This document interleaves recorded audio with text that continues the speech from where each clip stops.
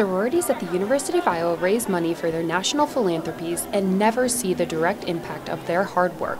The reason CASA hits so close to home is the benefit for U Iowa Theta is local. What CASA is they're volunteers who take quite a bit of time out of their day and their daily lives to basically go talk to children and talk to their families and see if everything is going well in the foster care system.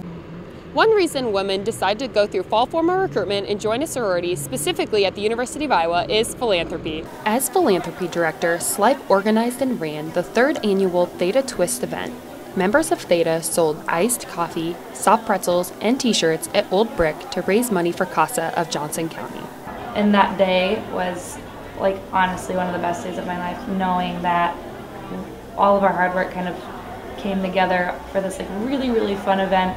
And all of the money went to such a deserving cause, and we will be solely, responsible for saving a child from being neglected and abused in the foster care system. Like that is what KAPPA THETA did, and that is what I was a part of. Slife recently announced that THETA surpassed their philanthropy goal this year, raising a total of $3,500 for CASA of Johnson County.